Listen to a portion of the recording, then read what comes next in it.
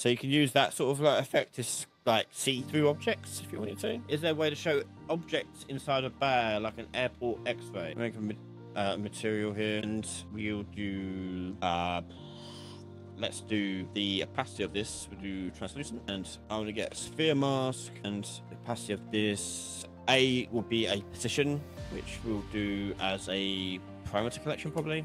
We'll make one in a second. B will be not that way. That'd be in B. A would be world position. That'd be there. Radius, sure, we'll leave it like that. Hardness, sure, we'll leave it like that. So make a material parameter collection. Material parameter collection. Do yeah, we go. And we'll just set that up with one vector, one position, and set that to position 3 and 4. Okay, float 4. So I need to do end vector. Okay. Okay, so that'll go into there like that. Then we write to the parameter collection, which we'll do on here. We've got on the mouse. We'll just get this space here. We'll do it with the boxes that we're moving around. Set collection. No, set.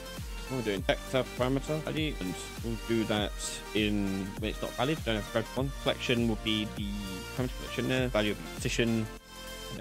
There. And then if I give put in those boxes again and give it that material, make 3 of them to make physics, and so you've got a mask now. You see how it like as the mouse reveals it. So you can do something similar but the opposite. So we'll go back to the material now, change the radius down. We'll change it down to like 50, and the opacity. For more game dev tips and advice, subscribe and follow Ryan Laley Games.